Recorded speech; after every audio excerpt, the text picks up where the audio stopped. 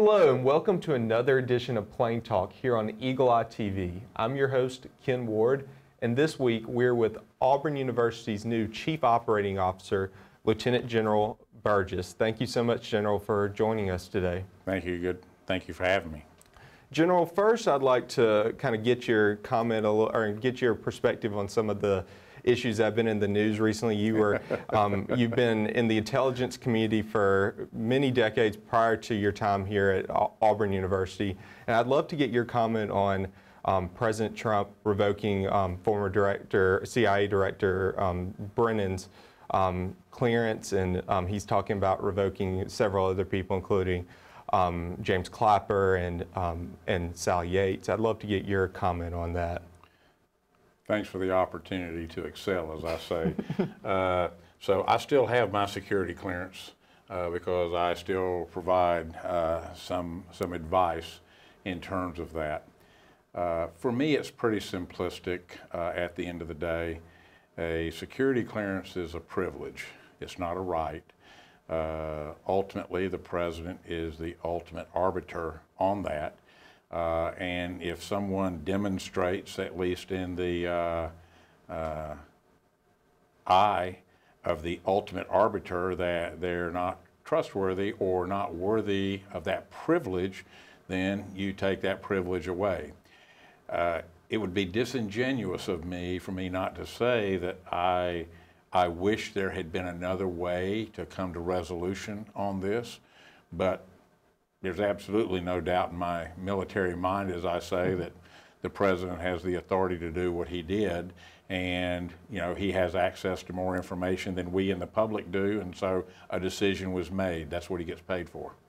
You were in the intelligence community, like we mentioned, for many years. You were the director of the military side of the intelligence community at the end of your career. Mm-hmm. Could you talk a little bit about what you learned from that experience and what you're trying to bring to your new position here at Auburn, what you learned for several decades over in the military? Well, one of the lessons that I really had driven home to me, and I speak on this often when I talk about any organization, whether it be Auburn University, whether it be the Defense Intelligence Agency, whether it be the United States Intelligence Community, the most important resource in any of those organizations are the people. And at the end of the day, if you have the right people and you give them the tools that they need, they'll do a good job for you. And for a senior leader, as I would tell people, it's my responsibility always to give people that work for me, whether it be here at Auburn, whether it be back then, to give them the time, the resources, and the personnel that they need to accomplish whatever task it is we've given them. And the good news is it was a great community that I had an opportunity to work with in the military and in the United States intelligence community. They were like-minded, focused on the security of the United States, for the most part dedicated to the security of this nation. As in any large organization, and that organization for the United States intelligence community is somewhere around, at the unclassified level, around 100,000. That's not including the men and women in uniform. And inside the Defense Intelligence Agency, that number for me was upwards between 16,500 and 17,000 people. Are you going to have that 1%? Yes, you are. That cause you to have to use all of your management skills, as I say, in dealing with things. Yeah, you are. But the same thing I found from the folks that I worked with in my past, I find here at Auburn. We have a lot of great people here at Auburn University that are trying to move this university ahead, that are trying to do the right thing every day, and my role is to help empower them do that. And so I'm loving my new role and enjoying my new surroundings as I get to come back home. You, before you started your current position here at Auburn as Chief Operating Officer, you were head of Auburn University's Cyber Initiative. Could you talk a little bit about what Auburn is trying to explore with that new initiative? Yeah, so, my role, was working on the national security and cyber side, and so we have some great capabilities here at Auburn University. part of any university or any, entity outside of DC is getting a light to shine on it, to say, we have something to contribute here. And we do. In most cases, most of ours are in those students that we turn out, that are coming out of our colleges that we send off, specifically with capabilities on the cyber side. And sometimes they just needed to know which door to knock on, or we needed to know what do we need to do in our curriculum to stay current with the needs not only of industry, but government.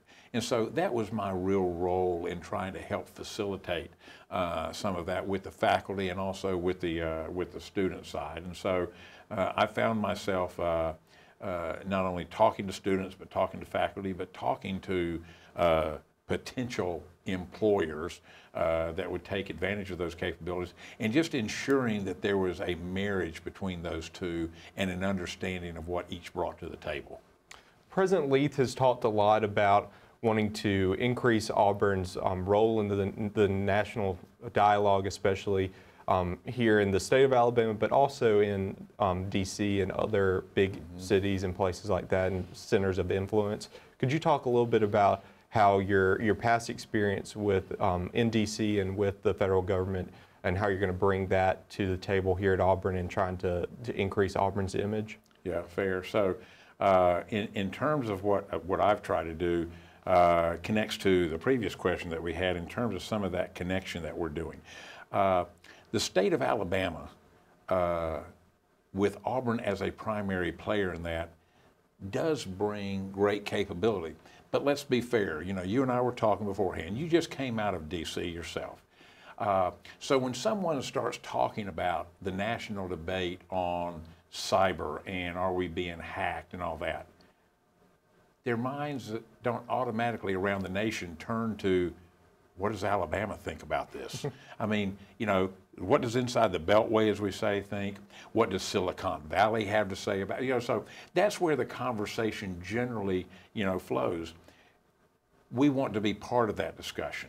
And so whether it be, bringing new technologies to the forefront, or as we're looking at, for example, in our College of Engineering, we have an institute over there called the McCrary Institute.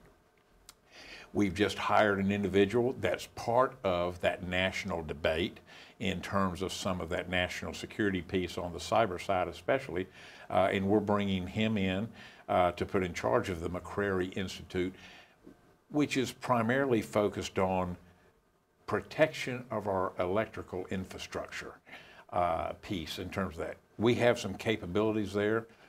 No school, no place, and I used to say this all the time, even while I was working in DC and my 5.5 years here, no one place is going to be the golden egg that provides every answer to every question in that sphere. We have a particular capability here, and we just want to be part of the discussion. All right, thank you so much, General Burgess. We're going to be right back here on Plain Talk with Eagle Eye TV to talk a little bit about the General's new role here at Auburn University and the whole reorganization here on campus. Thank you so much for watching, and join us in just a moment. Fans, direct your attention to the flagpole for a special presentation.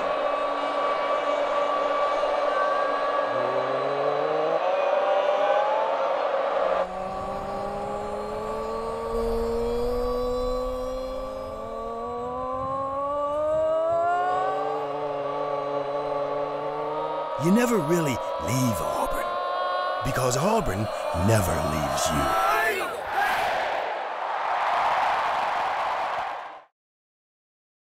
So, I just moved in with this family, and it's embarrassing. The little one, he likes to go outside and crawl around in the giant litter box. I don't know what he's doing.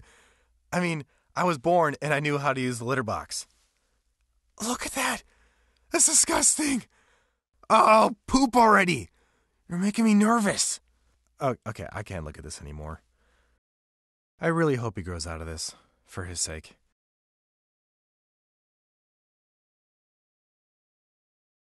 I hope that you've been able to learn a strong work ethic surrounded by character, integrity, perseverance, so that when your 1 second comes, you'll be prepared for it.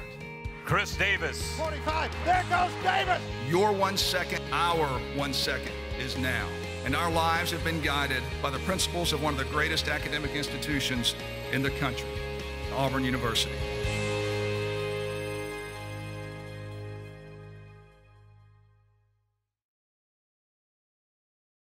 Welcome back to Plain Talk here on Eagle Eye TV. I'm your host, Ken Ward, and today we're joined by Auburn's Chief Operating Officer, General Burgess. General Burgess, could you talk a little bit about your new role here on campus as the Chief Operating Officer and presently kind of reorganization here at Auburn at the top level as well? Fair. So the President did, as he came in and did his assessment looking across the university in terms of how he would like to organize it in terms of making sure that the organizational construct that we had helped address his priorities in terms of where he wanted to move and what he wanted to do for the university. And so the structure that you see set up with some direct reports to him, but really with an amalgamation of some specific elements of the university underneath a senior vice president on the student affairs side, because one of the things you do not want to mess with at Auburn University, in my mind, that you only want to improve and that we are committed to, is the undergraduate student experience, which by every count for anybody I can talk to, and remember, you're talking to an Auburn University grad. Now, I came along a lot before you did, so I graduated in 1974, and for the audience, no, it was not API back then. It really was Auburn University. I remember that student experience, and it's part of what brought me back here. So we want to continue to move that idea ahead, and so there's a great engagement with the students, with the SGA and others, with the 500 different organizations that are on this campus that are student organizations. So Bobby Woodard, I think, is doing a great job in helping us understand that and making sure we're listening and helping address some of that. And then, of course, you've got the academic side, which, of course, all the students really love, because, that's the reason you're here, is for the academic piece. And so, the provost with that, Bill Hargrave, we're ensuring that the programs that we have address not only what the students are looking for, but when they go through that, is there something there at the other end? Because you may want to study something in particular, but at the end of the day, there needs to be somebody hiring in that field. So we're trying to match up what we have in terms of what we want to address as a land-grant institution in terms of those desires with what also will produce on the other end for our students. So, he's got a good handle on that with the deans, and I think, they're also being very open in terms of that discussion. And then last would be my role that I would put it as the Chief Operating Officer. So the easiest way to understand that is the day-to-day running, so whether it be the facilities maintenance piece, whether it be the business practices of all that, whether it be the HR side of the house, Tiger Card, all those things that people do, parking, transit. I'm the guy that tries to help ensure that everything moves in a good direction. Now, quite candidly, even though you didn't ask the question, I'm already poking into, since I've been in the job now for 3 months, in my opinion, the very start of the semester, generally speaking, for the most part, went okay, but there were some problems, and so I'm digging into those as we speak now. An example would be parking. The lottery for finding a parking place. It didn't work as well as it should have.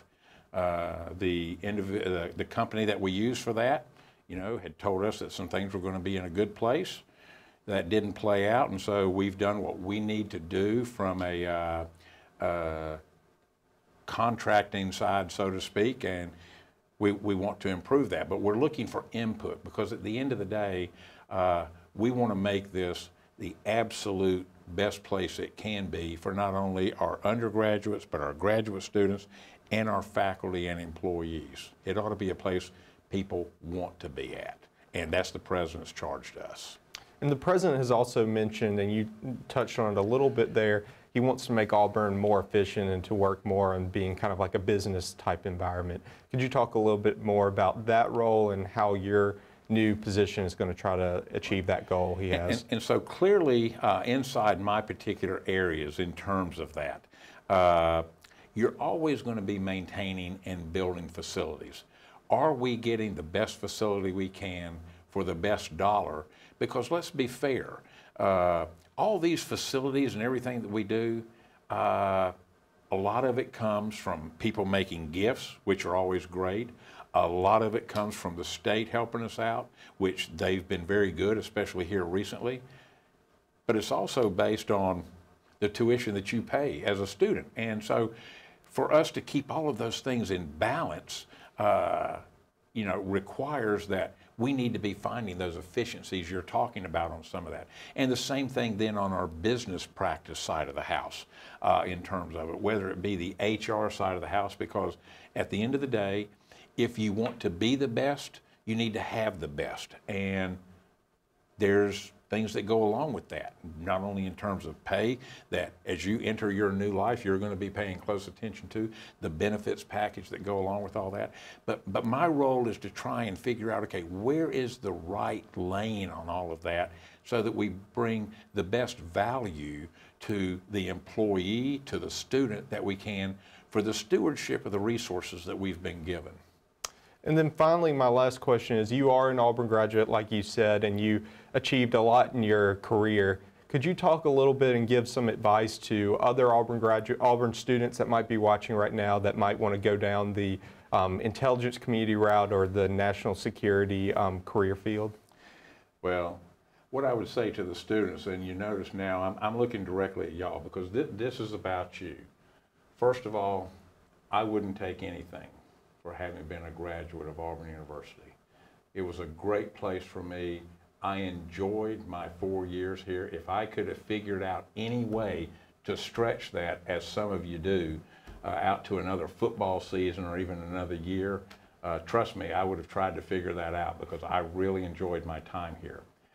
But if you go back to the basics for Auburn, in terms of our creed, and what George Petrie said in terms of, this is Auburn, but it talks about hard work and why we love, but it really is about hard work. Now, sitting in front of you is living proof, as I say, that the Lord has a sense of humor.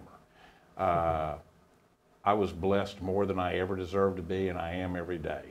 But I had a lot of people that I worked with over the years that took great care of me, whether they be superiors, whether they be my subordinates, whether they be my peers. I tried to be a team player, but I went to work every day. I did the best I could, and I was able to look myself in the mirror at the end of the day and say, I did the best I could in every situation I was faced with. Part of that foundation was laid at Auburn University. A lot of credit goes to my parents and my upbringing and all the folks that did that. But Auburn played a pivotal and major role in that. And it gave me some of the tools that I needed for the career that I ended up having.